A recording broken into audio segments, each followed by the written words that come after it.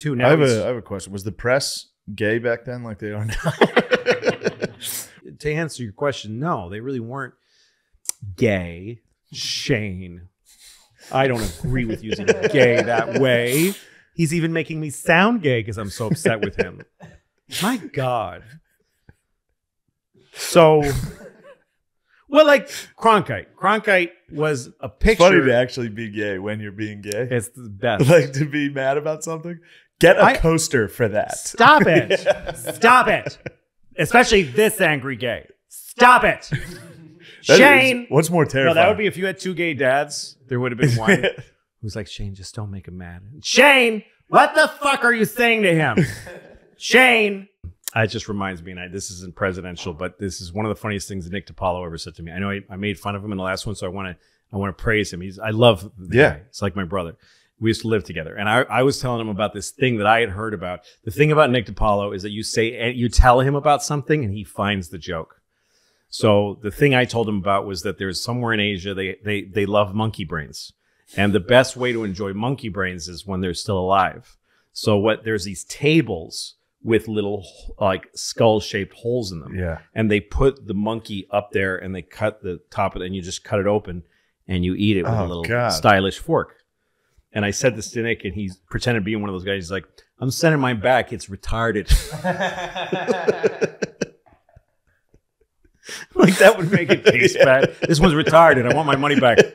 Here's a good piece of trivia, and don't look it up. Nope. Okay. Here's a quiz question. Who is Johnson, Lyndon Baines Johnson's vice president after Kennedy was shot, who became the vice president? Your mother's cunt. Oh, man. It wasn't her. It wasn't your mother. It was her cunt. Her cunt was Wait a second. This is a history podcast. Yeah. You're telling me Jones cunt. Yeah, because he only needed her for 1 year. And then when he ran excited to watch this. Then when he ran, he got somebody else, but he called out, Joan, I need your cunt to be my vice.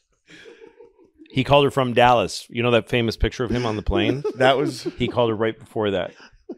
I need your vagina to be my vice president. All right, so let's start from the top. Mom, I'm so sorry that he said that. I'm not. I never met your mom. You held back. Very sweet. So let's do this. Yeah. We're going to read some ads. Okay. All right. And then we're going to switch over to the Patreon for the last part. So join the Patreon if you want. Why do you switch? Why do you make them go on Patreon? That way. That way what? It's good. You need the money? Yes. Really? The ads and the Patreon? You're going to make them listen to ads then switch to Patreon? Hold on. This is like when I watch a fucking fight on DAZN, which I pay for, and there's a fucking ad between the rounds. Hold on. Is it subscription or is it fucking ads? Shit, there's 3 ads. Hold on. You don't have to put this on Patreon. You don't have to. You don't need the money, not for me. Shane. Matt and Sean need it. Matt's got a family. How much do you get for Patreon? How much really? I'll tell you. You tell me. How much now? do you think you'll make on this on Patreon? If 1,000 people join the Patreon, it's $5 a month. It's $5,000 a month. And then you Times think they 12. just stay there. And then, they like it. But you think 1,000 people will join your Patreon? 5,000 new people because of this? I wish you would stop this. Guys, I will support the greatest history podcast. $5,000 a month to keep this content free. This could be... No, America has never liked nerds. Madison gets 2. Don't touch me. Don't ever put your fucking hands on me. I can't touch your Don't ever shoes put out your of respect. Fucking hands on me. I'm gonna grip you up. God damn it! Hold on. So Jefferson was shut the fuck up, guys. Shut up, guys. Sean, get out. Sean, don't look at me. Here's a great Kennedy story. So Peter Salinger, I think his name was Pierre Salinger. He was a journalist who hung out with Kennedy a lot. So they're in Kennedy's in the Oval Office, and what Kennedy really liked bragging about was that he could get anybody on the phone ever. The White House operators could get any human being in the world. So he said to Pierre Salinger, Give me a name. I can get him on the phone in 10 minutes. And he happened to know that Truman Capote was writing a book in the woods. He was like in a cabin in the woods, cut off, no phone, on sabbatical. And so he says, Truman Capote. And so Kennedy picks up the phone on the coffee table and says, yeah, give me a Truman Capote, please. And just hangs up, and then they keep talking. And in 10 minutes, he hears like they fucking got a helicopter and they lowered it. And yes, Mr. President. The Constitution of the Commonwealth of Massachusetts is like the most liberal document in the world. Because Adams was like, I'm going to get it right. Everything that I couldn't get done in the American Constitution, I'm doing in this. And there's stuff in there about Jews having rights. There's even something about gay people in there. Like he was into gay rights, Jews. Pretty gay back then. It's pretty gay, pretty Jewish. It's gay to be a gay Jew. It's gay to be into Jews. Yeah. Dude, to be into Jewish rights in the 1700s was gay. Those parliaments undeniably gay. Undeniably crazy gay. back then. Like, I don't know, what about Jews? People are like, get the fuck out of here. Yeah, It's what are like, you come talking on, about, guys. Jews? Back then, have a room full of dude in powder wigs being like, boo. Yeah. Like, And the Jews looked exactly they looked the same as they do now. The big black coats, exact same outfits. same outfits, same. When I was a kid, I lived in Mexico. And from when I know. Like, I'm aware that that's like not Pennsylvania cool. crushes Mexico. Yes. You guys are dying to get to PA, dude. Yes. And I got obsessed with the idea of the president of the United States. That's where it became a thing to me. And the president at the time was Nixon. I cut a picture out of him out of the paper, and I taped it up next to Nixon? my bed. Yes, I loved Richard Nixon. When I was a little kid, I was so about Richard Nixon. And I wrote a letter to my abuelita, my grandmother. Yeah. And I sent her a picture of Nixon and said, this is the president of the United States. He's the greatest He's the man. fucking Greatest man. man in the country. He's so cool. He's the best man. I didn't know a single thing about him. And he had this serious face. And I had a dream. It's the first dream I remember. My bedroom was in the front of our house. So you looked out at the front of our house. And I was asleep. And it was like a Sunday morning. And I heard a band, like a marching band. And I looked outside, and it was Nixon. Like walking up my street, just no spectators. Yeah. Just him walking up, followed by a marching band. Boom, boom, ba-dum, bum. And I came out on the front yard. We had this walkway, and he got down on one knee and he said, "Louis." And I ran into his arms. What the fuck? Damn, you love Nixon. I loved him so much.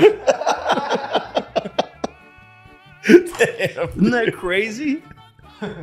I've never told anybody that. Do you How know that? heartbroken I've were you? never told anybody that in my life. And so, Louis. Lord. You're like, senor. And it's funny. There's only Presidente, senor. the idea of his joy, because Nixon was such a miserable man that his joyful side was very rare. There's only one time I've ever seen it on film. And it's when he's playing piano. He's in a tuxedo, and I think he's at his daughter's wedding. And he was a concert pianist. He was very good. And he's playing piano, and he plays some big crescendo, and he's got this big dumb grin on his face. And I think maybe I had seen that, because that's the only that grin. Every time I see it, I'm in that dream. So, but my parents saw that I had these pictures of him next to my bed, and they were like, "He's not a good. He's not guy." that great. He's not, because Watergate was happening. Yeah. And every night, my parents were sitting in front of the TV, this little fucking color TV, watching Watergate, watching the hearings. And it was like, shh. And you're it like, was how's serious. it going? Yeah, I'm like, how's my boy going? How's he doing? Yeah. And Nixon's resignation was just like a depressing, destroying, sad, fucked up thing. It was just like, what now? Because when we lost the Civil War, when we lost the Civil War, I don't know what made me say that. No, when the South lost the Civil War, you got to cut that part where I say we lost. No, that's good. Cut that. I don't That's know what good. You made me say corrected that. it immediately. This is pretty sick. 1893, Cleveland gets reelected. Yeah. People liked his hot daughter, and now their new daughter, or his hot bride, Wife. Yeah. and now their new daughter, Baby Ruth. Okay. You know the candy bar? Yeah, but isn't that Babe Named Ruth? no. That's I think not it's Babe named Ruth? after their daughter. You don't think it's named after Babe Ruth? You gotta look that up, dude. Come on. Feels closer to true. Did they even have candy bars back then? Look, man. You know who Don't want to punch holes in You know who this. Mounds was named after? Ew. Your mother's cunt. I had a feeling. I had a strong feeling. What? This is, the candy bar was named after Ruth Cleveland. I like It that. took place in 1921. You could check Mounds. Okay. Check my hands. See if Mounds was named after my mother's cunt. Okay. Well, I mean, it's just sad, Shane. What if it says Mrs. Shane. What if it says Mrs. CK? What if there's a twist? Maybe I'm projecting. A great Just story lost about his Teddy. shit. The way where teddy bears come from. Okay. Teddy Roosevelt was in Pennsylvania. Again, your fucking state. Might have been Incredible Virginia. state. Not much difference. So Teddy was there and on tour as president. And there were some people, you know, every time the president comes to a town, they always they get so excited and they plan stuff. So they knew he loves hunting bear. Yeah. So when Teddy hunts bear, he's way up in a mountain alone with a gun, and it's him and the bear, and he might die. Yeah. But these people think he's like a gentleman hunter, so they take him. We're going to take you to hunt some bear, and they give him a gun, and they take him into the woods, and there's a bear chained to a tree, a little bear who's kind of emaciated, and it was chained to a tree, and they go shoot him, and Teddy breaks down into tears. Yeah. And he says, for the love of God, let that poor animal go. And there was some journalist there who drew a picture that was like a little sketch that was in the paper of Teddy with this and this little bear. And it was, people put that together, Teddy and bear, and started making these stuffed bears that looked like Teddy because of this. Jesus Christ. Another great story about him that I heard was that he would fight whoever was the heavyweight champ. Oh, yeah. He would bare knuckle. Yeah. So like Jack Johnson, I think, had just won the championship. So he was invited. He doesn't know this was going to happen. He's invited to the White House. So I don't know if they had an Oval Office yet. Yeah. Comes into the Oval Office. I believe they did. And Teddy was like, oh, terrific. And he fucking starts. And Jack Johnson's like, what are you doing? He's like, Don't come do on this. now. Because to him, it was like it made sense Yeah. that the president should fight with the heavyweight champion. Dude. And he fought him, and Johnson blinded him in one eye. And Teddy begged him, please don't tell anybody because I'll get it. Because Teddy, he's not supposed to do this. So he used to get people to leave the room, and then he fought him, and he was always blind in that eye, which he was always in denial about because he was sort of ashamed that he did this thing. Yeah, this So- guy's insane.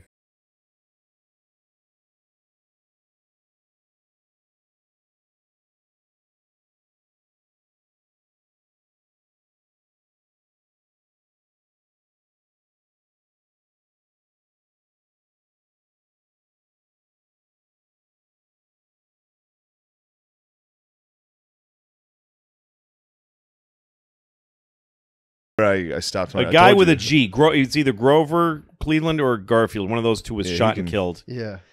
McKinley shot and killed. JFK and Lincoln. Nice. 4 shot and killed. Reagan fucking Close. badly shot. Yeah. Roosevelt, Teddy, shot in the chest, Bull. but had a thick piece of paper with his Fuck, speech and a that's so glasses cool, case. man. Finished the speech, dude. Yep, finished the speech. Got shot and was like, And somebody shot at Andrew Jackson, Yeah. you got and he had a cane and he beat the shit out of the guy. I almost beat him to death. The guy shot him and he just get the fuck. It was right outside the Capitol, What? like by the big pillars or whatever. Yeah. And he just beat the fucking shit out of him. Dude who shot. Yeah, he was insane. But yeah, like over 10%, like 12% of them have been shot. Yeah. That's So it's an crazy. intense job It's a pretty intense to job, take. There's a dude. good chance. It is like a higher rate than actual soldiers in war. Oh yeah. Well, I don't know. It's probably. I guess so. I bet Yeah. it is. Might That's be. fucked up. Yeah, because in like regular like revolution shit, it's like 70,000 soldiers, 2,000 dead. What's crazy Shit is that, like that. But before it used to be like when you like what's his name, Alexander the Great and whoever. Some kings used to lead, heads of state Yeah. used to lead charges. They used to be the front horse, like going right headlong into an army. That'd be nice to be a Yeah, a guy lot of holding Roman a spear, like, Roman guys did that. And, jackpot. Yeah, I fucking got him. Holy shit! got He's the coming king. right at me. He's coming right Oh, at me. I'm Oh, just fuck! some, I blew I'm it. just some guy. Fuck! I missed. Yeah. Then the other great thing was at Yalta, the conference at Yalta, where Yeah, this is good. FDR and Stalin. Churchill are trying to get Stalin to come into the war on the Allied. He could have come in on either side. It was a Yeah. toss-up, or he could have stayed out. But a Russian front to the war was everything. It turned out to be everything. Yeah. The same thing that happened to, it's what stopped, it's what killed Napoleon, because Russia is just this deep forest, and anybody who invades Russia just gets absorbed and then stuck for the winter. Yeah. It killed Napoleon, and it eventually took Hitler. It's not where they lose, but it's where they drains. Okay. Yeah. So Churchill is like the European statesman. He's the one who's been fighting the war longer, and he's been mechanizing. How am I going to do this? And so when they get to Yalta, he goes to Roosevelt and says, "Let's talk. Let's plan how we're going to get Joseph." And FDR goes, "Oh, let's have lunch. We'll do it after lunch. After lunch." And he's like, "Okay, when are we gonna? We got to confab. You and me. We got to triangulate. You come from that. So good cop, bad cop. Like, which one do you want to do?" And FDR is like, "It's all right, Winston. It's all right. It's all right. I got that. We'll talk about it. We'll definitely talk about it." And then they're at lunch with Stalin, and Roosevelt looks at Churchill and he says to Stalin, "Joseph, look at Churchill. Look at what a fat, weird little man he is. Look at him with his cigar. Look how ridiculous he is." And Stalin is like shocked, and he looks at Churchill and he goes, "Ah!" And he just laughs, and he fucking drinks vodka with FDR, and they fucking singing songs. Yeah. And FDR and Joseph are like best friends. Churchill is a fucking loser. Yeah. And then and FDR is like, "So you come in our side?" And Joe's like, yes, I come in your side. Of Whoever, course. of course, I come in your side. He read the room, and he knew what had to be done, and it was throwing fucking Winston Churchill under the bus, and making him feel like a fat little. And he was mad about it. He was What? mad. Churchill was mad. Yeah, He like left there. No, but he got he won World War II at yes, he did, but he had to be humiliated. that. Yeah. We can go as long as we we've want. been talking for? An hour. Okay. Well, You're not Lincoln, enjoying this? You're not having the time of your life? I'm having a great time. I knew you would. This is I'm nice, not right? having a great time. You're not having a great time. No, I'm not. I hate this. Decent time. Really? No, I'm having a good time. How much fun? You decide which one. The Japanese were never going to surrender. Yeah. And the amount of people that would have died, this is what it's like when you get deep into a war. How many people have died so far? How many more will die if we do it this way? Yeah. How many will die if we do it this way? So that's what happened. I don't have an opinion about it. I don't. I do. But that's fine. But I here's the don't. thing. Here's the thing. Nobody cares about Dresden. Nobody cares about... No, Dresden, way more people died. Yeah, and it's also... And first off, not more horrifically, both had like fire tornadoes Yes. that just wiped out. Well, they it set was the terrifying. atmosphere on fire. Yeah, it's the scariest thing in the world. It's awful. It sucked the oxygen out of a city, and there were fire tornadoes. Yes. People were melting in the streets. Yes. Into the street. The Going pavement, down the drains. The pavement melted. So they'd run out of their houses and their feet would get stuck. And then they'd reach down and then just be stuck in the fucking... I mean, it's the worst thing in the world. But you know, they might have had it coming. But Of course, like these are civilians. Of There's course. a joke about two agents running into each other on the street in Hollywood, and one of them's like, "Hey, what have you been up to?" And he goes, "Oh, I produced a special for whatever. Just pick a, Celine Dion or whatever." Yeah. He goes, "How'd you like working with her?" And she's like, "Fucking cunt, fucking worthless, fucking spoiled brat, fucking drunk, fucking drug-addled cunt. I hope she fucking dies." And the other guy goes, "She's my niece." And the guy goes, "Let me finish." We left off at LBJ. So LBJ. First of all, there's an interesting tie-in, a person that ties together JFK, LBJ, and Nixon. Is it my mother's cunt? It's your mother's cunt. Is it really? No, it really wasn't. Oh, God damn it. No, there are some parts of history your mother's cunt did not figure into. There's only a few. If you ever go to 30 Rock, where I was almost there, yeah. you were almost there, but then you said something terrible. Just terrible. Shane, how dare you? I just remembered. Get out of my house. Oh, shame on you, Shane Gillis. I like my SNL cast Shame members on who you. didn't get cut.